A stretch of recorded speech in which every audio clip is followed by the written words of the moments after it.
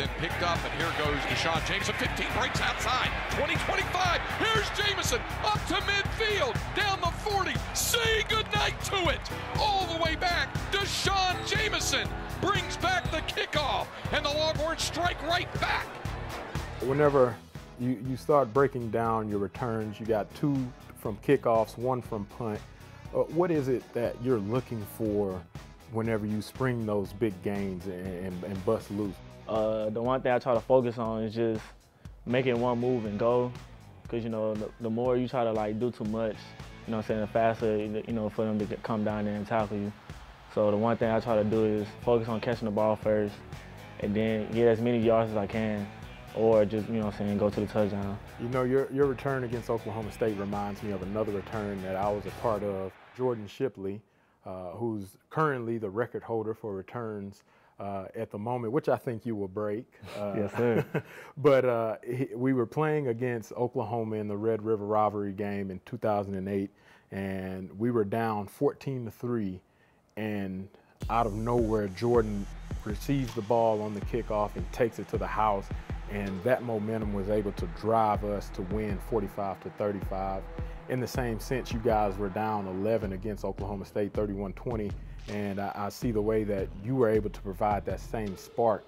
You know, what does it feel like to be that person that the team can depend on whenever you're returning the ball? It feels amazing. I try to do the best I can every chance I get. Every time I, you know what I'm saying, have the ball in my hand, I try to, you know what I'm saying, do whatever I can to help the team out, help the team win, and just, you know what I'm saying, make sure I just do my job.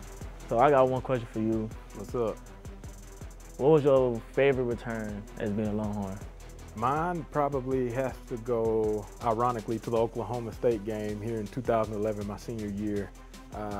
We were down. Justin Gilbert, who was there everything stud, had literally just taken the kick back prior to them kicking it off to me. And so in my mind, man, I had the same mentality that you had, is I want to go out there and make a play for my teammates. The ball was kicked 5 yards deep into the end zone. I wasn't supposed to take it out. Yeah. I had a 2-yard depth that I was supposed to keep it in. If it was 2 yards or deeper, it was supposed to be a touchback. But in that moment, I had faith in my teammates. I had faith in my blocking, and then faith in myself to be able to try to make a play, and was able to take it out and break a couple of tackles and read the blocks from my teammates and outrun the kicker, and man, was able to score on that, and it just felt really good to be a spark to try to help us get back into the game.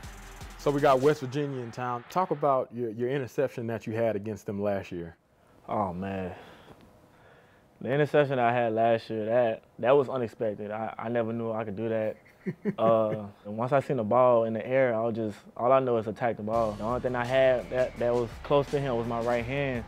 And once I reached up for it, I actually tried to deflect the ball, but he ended up having his hands on it, and my hands was on it too. So as he's jumping up, I try to, like, grab it and take it with me, and I ended up taking him and the ball with me.